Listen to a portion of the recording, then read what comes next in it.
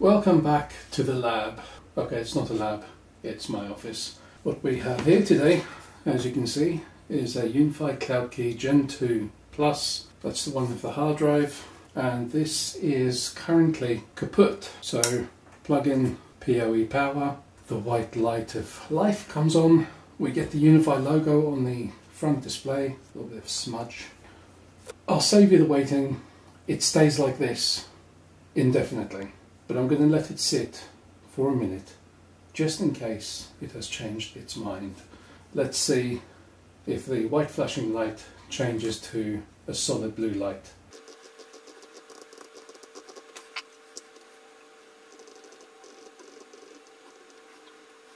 Okay, that's been about a minute, and I know normally by now there should be a loading bar there and the logo will have jumped around and changed things.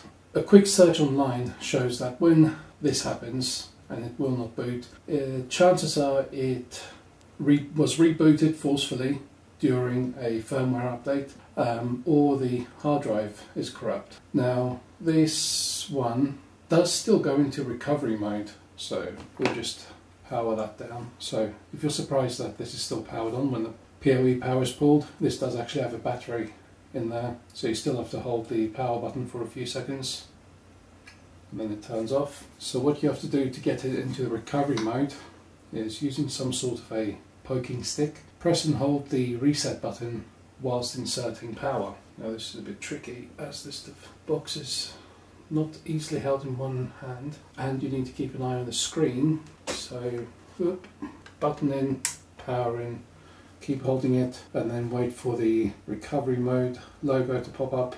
There we go. So now it says it's in recovery mode. In a second this should pop up with an IP address and then I should be able to open up a web browser to that IP. So 0.130, which does show me the Cloud Key recovery mode web interface.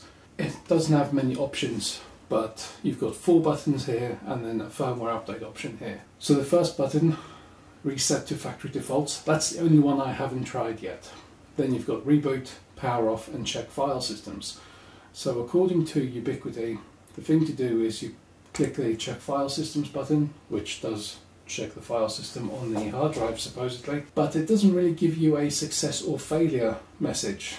When it finishes, it just comes up with a message to say file systems check has been completed. Only takes a few seconds. So yeah, file system check complete. No errors as such. I tried loading firmware to this earlier today and it said please ensure you're using the correct firmware for the device type. Now I've also just realised that this model number has changed since I last booted up. So earlier this was just saying UCK and there was no number next to it, so I'm going to download the firmware again.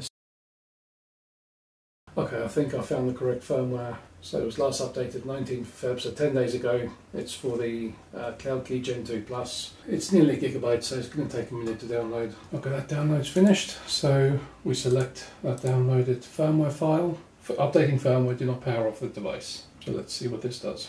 The thing to note, of course, when updating the firmware from recovery mode is it does or will reset the Cloud Key back to its factory state. And there's the message saying, please choose firmware appropriate for this device. Let's see if we can match 3.1.16. So I wonder if, because the firmware version is a mismatch, 3.1.15, 3.1.16 for the, let's go for another gig. Actually this one's 700 meg. So let's just delete the old one, wait for this one to finish. So yeah, like I said, the only thing I haven't tried doing is the reset to factory defaults from this button here. I don't think the reset button on the back is going to work. I haven't even tried that yet because it doesn't actually fully boot. Not sure what effect that's going to have. Maybe this button will have a bit more power, but I'll try that once I verify whether this firmware file either fixes it or doesn't. So that's done. 3.1.16. Try updating again. So no, same message. Invalid firmware. Please choose firmware appropriate for this device. It's strange that the firmware file or the device is not recognizing the fact that this firmware file is for this device. Never mind. So clearly that isn't working. So let's try resetting to factory defaults from that button. So it says device has been reset to factory defaults, reboot to activate. So I issue that reboot command there. We've got the Unifi logo on the front, or the Ubiquiti logo on the front, and flashing white light again. So let's see what fortunes this brings us, if any. Again, I'm not really hopeful, but I'll let it sit for a minute or so, see if it changes its mind. One thing I did read online was that when the hard drive gets corrupt, some people have had luck in just swapping out the hard drive for a blank SSD, and then it boots up just fine. So if I need to do that, I have a couple of them here, a couple of very dusty examples apparently. That's promising. We have the loading bar, so it should be reloading the firmware. But yeah, that's the loading bar I would normally expect after a few seconds of powering it on. So even if this resets properly, it still doesn't mean the hard drive is good. The hard drive can still be broken, so to speak. What is a shame is that they use spinning hard drives in these, which makes them slightly heavier.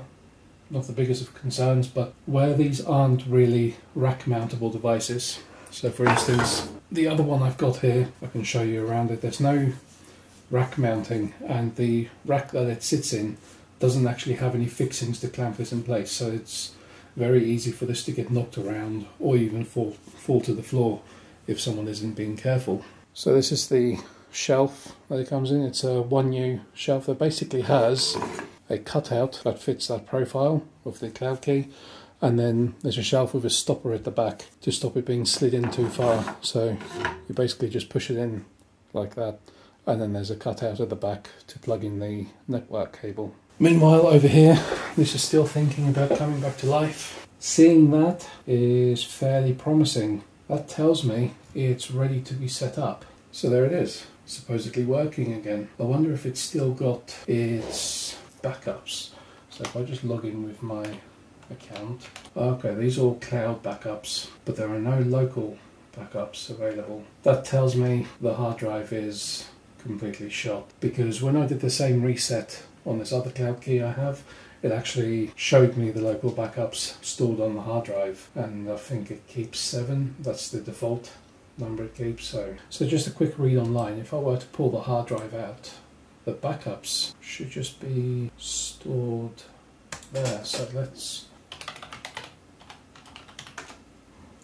as you can see, I've called it the Cloud Key Dodo.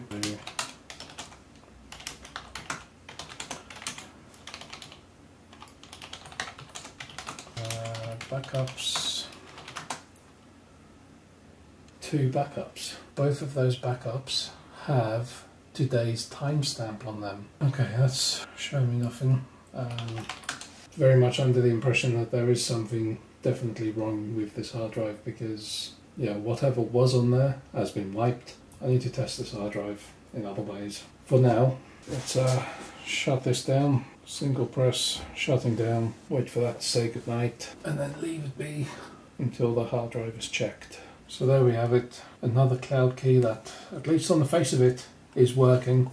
I just need to throw this drive into my drive toaster at some point, run a scan on it, make sure that's still happy, maybe do some smart tests, make sure the hard drive isn't fried in other ways. So to give you a bit of background as to why or how this died the first time round, is it was installed in an environment that was very, very hot. The majority of the networking gear kept rebooting because it was getting too hot. There are 3 Unifi switches, and they have their internal temperature monitoring, and when they get too hot they shut down, they cut PoE power, and this was powered via PoE from one of those switches. So this was cutting in and out quite a lot. It just got to the point where it would not turn back on, and I'm guessing it was probably doing an auto update when the power was cut. I'm going to do a bit of research to see what can be done as far as putting a new hard drive in there. If it is simply a case of just formatting another drive, especially an SSD, and putting it in there, then I will do that. Maybe I'll give this one a bit of a clean up as well. Yeah, that's going to conclude it for today. I thought this would be a bit more of an adventure. I thought I was going to have to pull out all sorts of funny, loading something onto an SD card and booting it from there, or having to connect via USB. That's going to do it for me for today. If you've got any Cloud Key Gen 2 Plus issues. I hope this has been of some help. I know that this is a very common problem looking at Google. The only thing I can recommend above all else with Unifi sites, I look after a total of about 15 or 16 Unifi sites, and they all vary from the original Cloud Key to even some before the Cloud Key where they were set up using the software on the PC. Some of them even still running on Raspberry Pis. Yeah, this is probably the 4th or 5th time where having a backup has saved me on site. Make your backups, people, and save your backups. Save them somewhere that you know where they are and you can find them again, and you'll be okay.